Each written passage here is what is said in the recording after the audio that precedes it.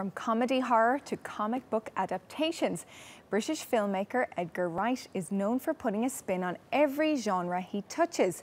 And being a child of the 70s, he's now taking on the classic heist movie, something his cast are very excited about. Scott Pilgrim? Hi, I was thinking about asking you out, but then I realized how stupid that would be. That's okay. You just need to sign for this, all right? With the visual language he created in Scott Pilgrim vs. the World, Edgar Wright deconstructed the comic book adaptation. Plays music to drown it out, and that's what makes him. He treats the crime film in a similar innovative manner in his throwback to old anti-hero driver films. Baby Driver is an action heist film driven by music. The main character in Baby Driver, Baby, has tinnitus, the ringing in his ears, really bad. So he has to listen to music all the time to drown that out. And he also happens to be a getaway driver. And the music he listens to is the soundtrack of the movie.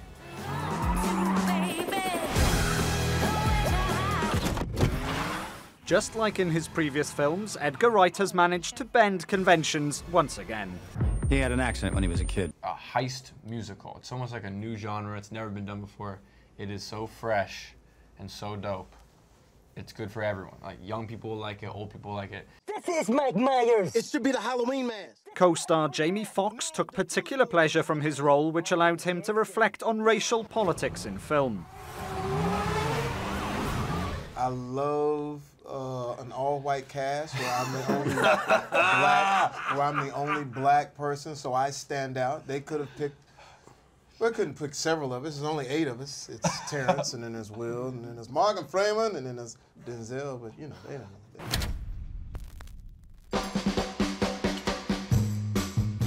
Edgar Wright, a self-confessed music connoisseur, handpicked each track featured in the film. Danger Mouse, Blur, Queen, and Beck are among the artists on the eagerly anticipated soundtrack. I'm a driver.